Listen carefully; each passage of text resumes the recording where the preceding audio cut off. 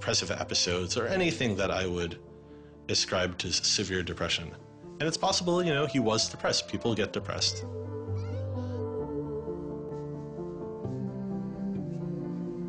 Very early in our relationship, like 3 or 4 weeks in or something, I remember him saying to me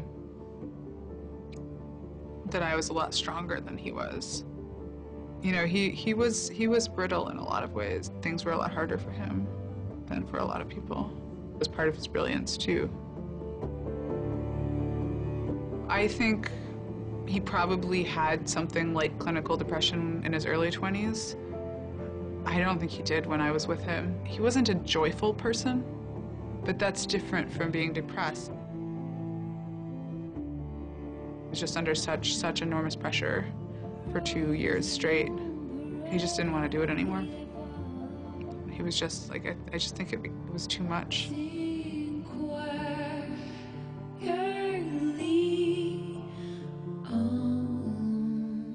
I got a phone call late at night.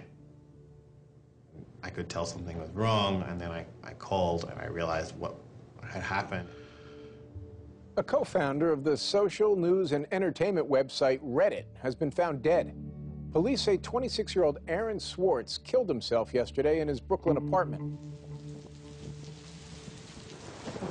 I just thought, we've lost one of the most creative minds of our generation. It was like the whole world fell apart at that moment.